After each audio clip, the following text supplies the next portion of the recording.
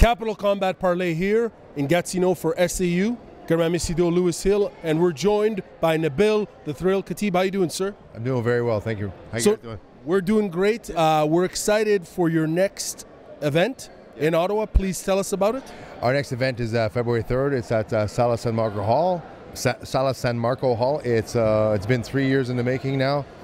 We've been doing it, 4 or 5 times a year.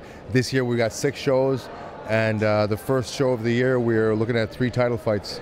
So we call it Triple Threat, and it's gonna be a lot of fun. We got some really, really good talent out there, and we're trying to support the local fighters, but we're also trying to get fighters from out of town as well, so we can make an exciting event. So it's a lot of fun. We got a lot of people who are really excited. We've also added Muay Thai last year to our show. We added Muay Thai last year to our show, and we had a really, really good turnout. We had a really, really good. We had good comments about it, so we're just going to keep adding Muay Thai to every show.